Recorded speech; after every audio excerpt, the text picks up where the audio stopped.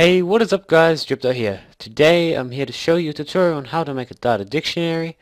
So basically a data dictionary is a comprehensive description of each field in the database. So the first thing you're going to want to do is draw up a 6 column wide table. So I'll just go here, get 6 columns. Alright, so in the 6 columns, in the first one there is field name, then field size, whoops, then data type, data format,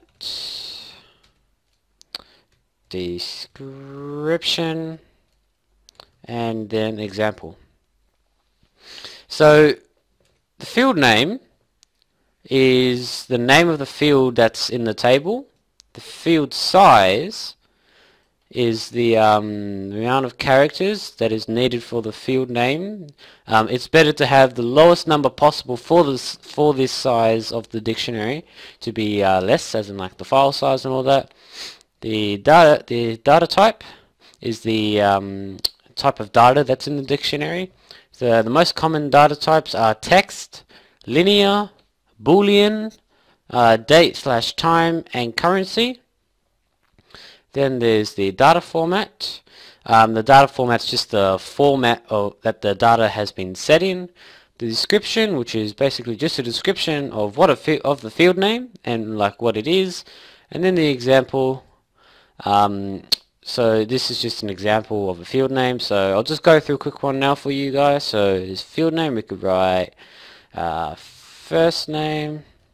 So we'll start off with an example. So we'll go drip dot. You know, because we're funny.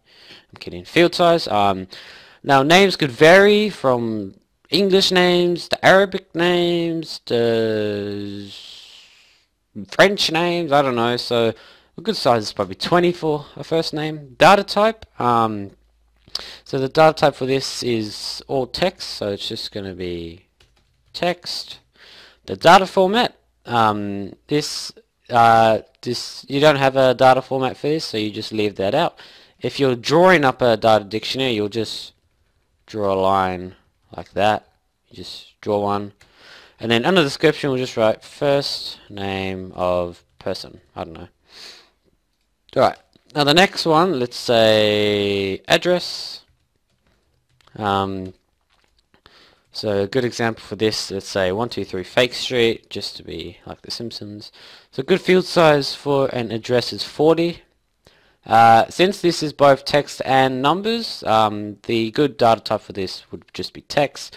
Data format, once again, just like the name, it can vary between heaps, so there's no data format for that. The description, we'll just write address of person, I don't know. And then let's say the personal ID number. Alright, so an example for this could be PID for personal ID, and then 123, I don't know. Oh, sorry. And then so the field size for this would, since there's only 6 and the personal ID number is only 6 letters or numbers, the field size would be 6. The text type, there's both letters and numbers, so it's text.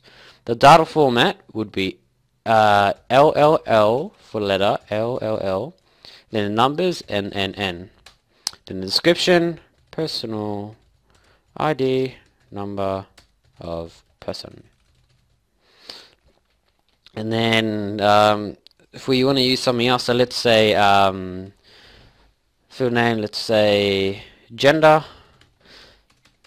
So the example, let's say it's just M for male.